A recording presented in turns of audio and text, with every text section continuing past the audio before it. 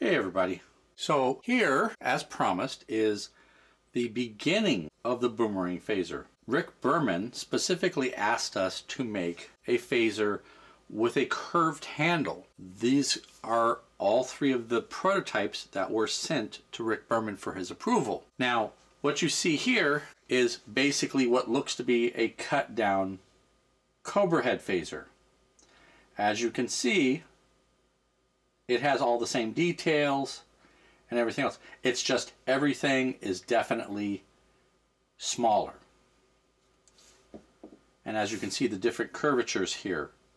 So the one that was picked as being the Boomarang Phaser is between these two here.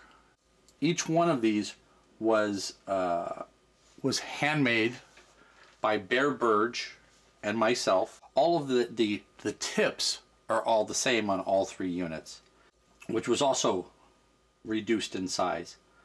Most of the details are all the same within reason. They don't want to go too far off track as far as the basic design.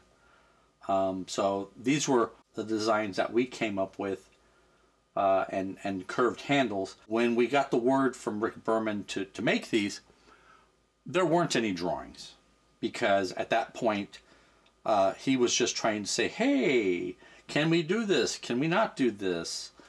And we said, yeah, we can do this. Give us a couple of days, which actually turned out to be like 2 days before he started calling us. So basically in 2 days we did the three prototypes. Each one of them is made a little differently. Not much though. This one is all resin. This one is resin up until you get to this point here. This is acrylic. This one is also acrylic here, and the this is all resin from here up. This is resin. This is resin.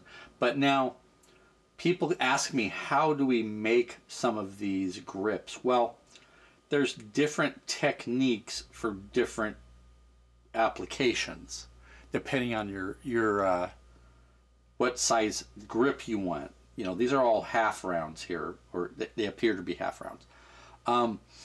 This is something that I'll probably be doing a little bit of a tutorial on, explaining how we made different types of grips, and you get certain kind of textures on some of these props. I'll eventually be doing those tutorials, showing you some techniques and so on.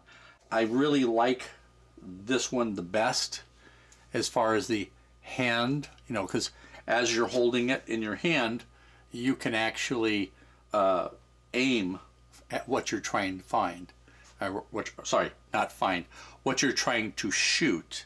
You can actually aim at it and shoot it. But they didn't want to go that drastic with the curve, so as I said, it's somewhere in between these two here. The idea was, when we did this one, was, okay, well, we'll just kind of cut it down a little bit and make it more, you know, compact, and there really isn't a whole lot of difference between, well, there is difference, but there's not that much of a difference between the Cobra and that. Whereas this kind of, you know, took on its own thought here with a full grip all the way around it. Specifically, we were doing that because with this one, it's kind of like, technically speaking, is this a right-handed or a left-handed phaser? Because of this grip here. We wanted something that would be considered ambidextrous, left and right. You know, no, you don't have to worry about what hand you're trying to shoot with. The grip on that one is just the way the grip is. There was one version that was the opposite, but as far as I recall, there was only one copy of that ever made. So, you know, as always, there's other information about these that would probably come up if I was actually sitting down talking and hearing questions about them.